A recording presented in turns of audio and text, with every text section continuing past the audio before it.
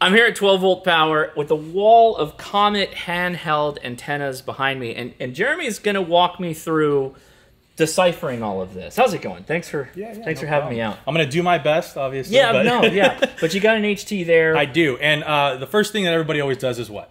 Upgrade the antenna. Exactly. Yeah. So what I have on here is our SMA 503.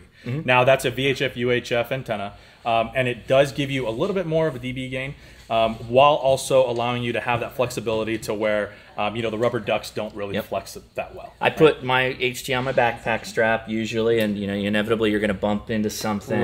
Right.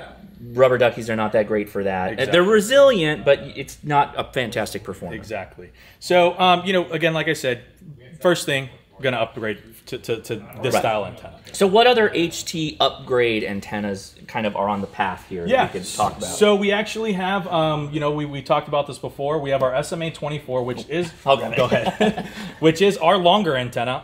Again, it's made out of that eyeglass material to where it bends and twists and whatever, so you don't have that worry of snapping it in half like you do a lot of other antennas, right? A lot of the stiffer antennas. So you get the option of an SMA as well as the reverse SMA. Again, this is going to be our dual band high gain antenna. So you're going to be a step up from this one here, and you're going to get even a little bit more gain with this antenna. Okay. Again, flexible. You put it on your belt. I've seen a lot of guys do it at the ham shows, right? Yep. And it doesn't poke you in the side or anything. You can tie a knot into it too, and then it's not going to poke anybody. Exactly.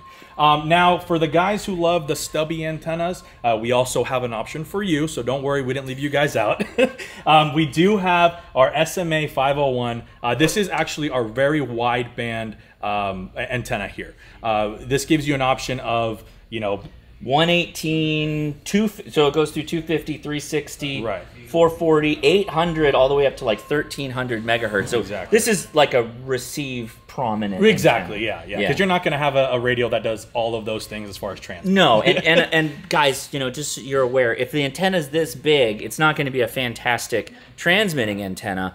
But I know a lot of people use these at home, put their HT in low power, and they use this for their hotspots for doing digital modes. Exactly. So that's one of the reasons you might like it, or if you have a scanner. Exactly. Yeah. And that's our, I call it my stiff model. Our stiff stubby. Oh, stiff model. Okay. And that one had a blue pill, I guess. Exactly. We also have our one of our more popular stubbies, our 209s. This one is flexible. It's a flexible. Didn't have the blue pill image. Yeah. Now that we got that image. Exactly. So that one is only a UHF VHF antenna. Okay.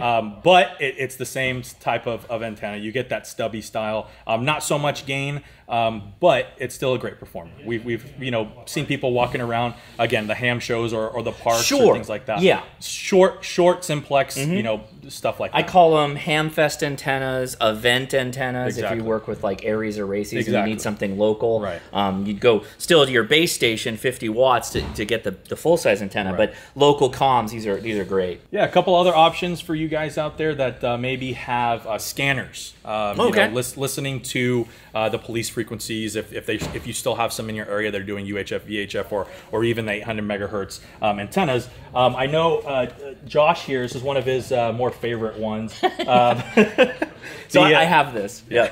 So this one that comes in the BNC. Again, everybody knows that most of the time you're getting your scanners with the BNC connectors. Now this one does extend out. I don't have one open to show you, but this one does extend out, and it does have wide receive for it. The nice thing about this, and this is again for receivers, you're not going to transmit into this, but it's got a double pivot. So if you were to like lay your handheld on the ground, let's say you had a handheld scanner, you could pivot it up right angle, or if you're at a weird, whatever, you could do another pivot. And when it's docked on your radio, on your belt or whatever, you can fold it all the way over so it's running flush up against your radio, so that you can just carry it, not shear something off because it's a metal antenna. So these are good too if you have like an older scanner, like a box, and you just need to have an antenna out the back of it, BNC in, right angle, straight up. Yeah, those older Bearcats, right? Exactly, like the Bearcats. This is a great one. It's a good second antenna option. Exactly. Always have a scanner antenna outside your house, but if you're outside or you just need something temporary, boom, this is a good one. Yeah. So the next one here, we're starting off with the CHA32. This one again comes in the BNC connector. Unfortunately, we don't have the SMA and the reverse SMA ones. But again, great receive antenna, as well as it's being a tri-band antenna. So you have that capability of UHF, VHF, and then receiving on the 900. Yeah, correct.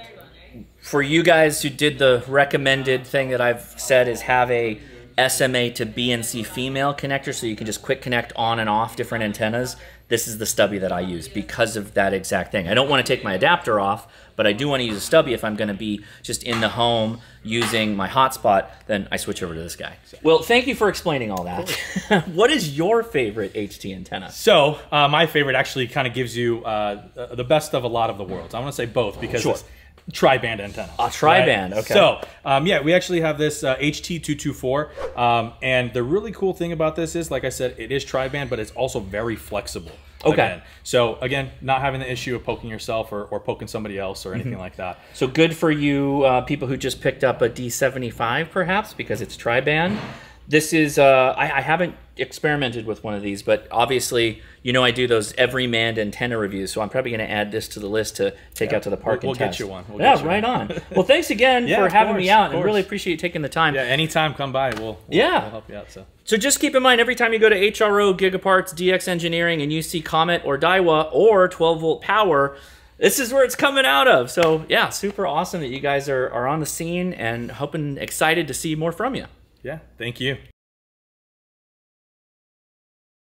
How's it going, everybody? I'm at 12-volt power, and I'm standing in front of this wall of COMET HT antennas. And Jeremy's gonna. That's the I screwed up. See now you. How's it going, Got a delivery. Seriously. How's it going, everybody? I'm still at 12. No, that's not a good opening. Now you got me.